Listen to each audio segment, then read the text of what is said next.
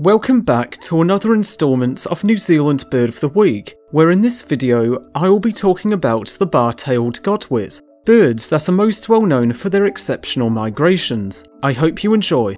Bar-tailed godwits are a relatively short-legged species of godwit, being the most common Arctic migrant in New Zealand. They measure in at a wingspan of 70 to 80 centimetres, males weighing around 190 to 400 grams, and the larger females around 260 to 630 grams, also possessing longer bills. The subspecies that lives in New Zealand, Lamosa leponaicabori, is the largest of its species, and comprises virtually all of the birds that inhabit New Zealand, numbering around 75,000 and 150,000 worldwide. They primarily feed on polychaetes, which likely comprise over 70% of their diet, but also small bivalves and crustaceans, and when on a breeding ground, typically consume cranefly larvae and other invertebrates and berries, especially after recently arriving.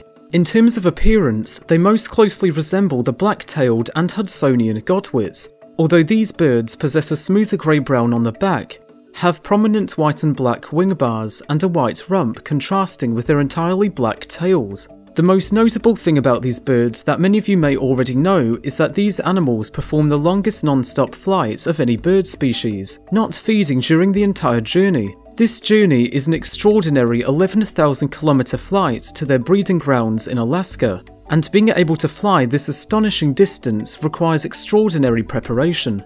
Unlike seabirds, godwits are not able to rest on water to feed or take a break, and so therefore have to build up their fat reserves. Bar-tailed godwits, in fact, are able to carry the greatest fat loads of any migratory bird so far studied, even reducing the size of their digestive organs like their intestines, kidneys, and liver to maximise the amount of fat storage, and to ensure that they don't exceed the maximum weight for efficient flight. They will also often depart early from New Zealand if there are favourable wind conditions, and seem to be able to predict weather patterns that will assist them on their migration route.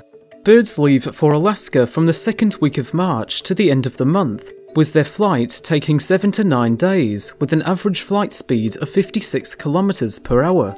Once arriving in their breeding grounds, they breed in May, with the males undergoing a complete change in coloration to appear more striking to potential mates, and after breeding, refuel before returning to New Zealand from September to mid-October.